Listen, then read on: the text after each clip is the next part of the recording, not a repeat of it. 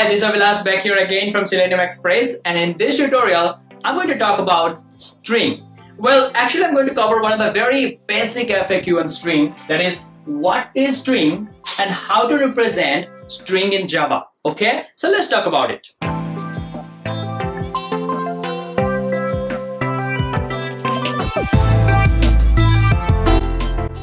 Well, so whenever we talk about strings, okay, it's all about names. It just whenever I talk about string, you just think about names. Something like this. Suppose my channel name is Selenium Express, so I'll write Selenium Express.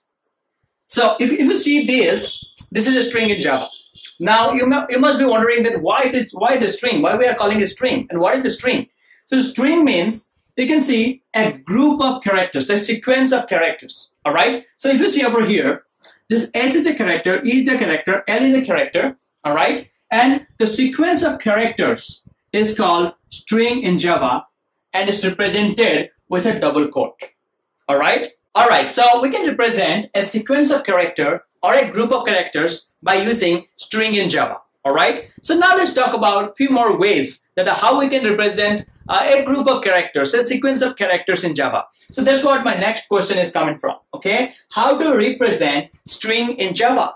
Actually, there are four different ways. There are four different ways by using what you can represent strings in Java. And what are those ways? The first one is string. The second one is string buffer.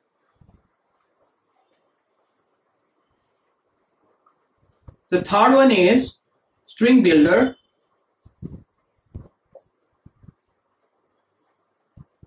And the fourth one is array. So we can represent string in Java by using these four different ways: string buffer, string builder, and array. All right. But in this tutorial, where I'm going to cover a lot of questions, a lot of FAQs on string, I'm going to talk about only string. Okay, I'm only going to take the example of string, right? We can represent string by all this way, but I'm going to talk about this. All right. Okay. So this string is a class in Java. Okay. So string is a class. So this class present inside a package, okay, called java.lang.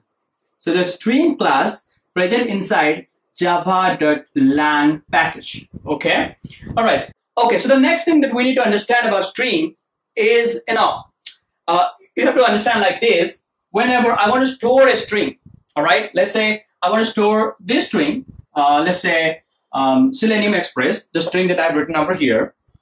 All right, so if I want to represent this string in Java, then how can I do that? How can I create a string object, right? So I can create a string object by using two different ways. The first way is by using new keyword. Okay, by using new keyword. And the second way is by using the double quote. All right. So first, let's talk about how to represent this string Selenium Express in Java by using the new keyword. Then I'm going to talk about how to represent this string Selenium Express by using the double quote. How can we create a string object by using these two ways? All right. So let's talk about the first way. That is by using the new keyword. All right. So let's go for it. All right. So now let's first try to represent this string Selenium Express by using new keyword. Okay. So how can we do that? So first thing is I need to create an object, means I need to write the class name first. So I told you there is a class called string inside the java.lang package. So I'm going to use that. Okay. So string, then I need to give a reference variable. So let's say my reference variable will be s1 equal to, then I'll just remove all this thing.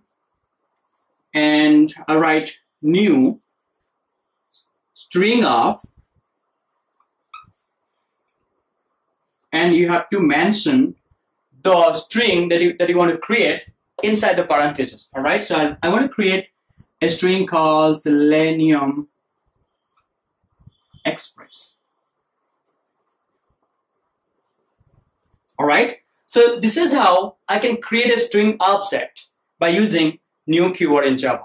All right. So the next way is by using the double quote. So how can I create a string by using the double quote? So to do that, I just need to write something like this: string. I want to create a object which is s2, and I'll start my double quote over here. As I said, we can represent string in Java by using the double quote. So like this, and I'll write Selenium Express. All right. So this is another way to create a string in Java. All right. So we have two different ways: by using new keyword and by using double quote.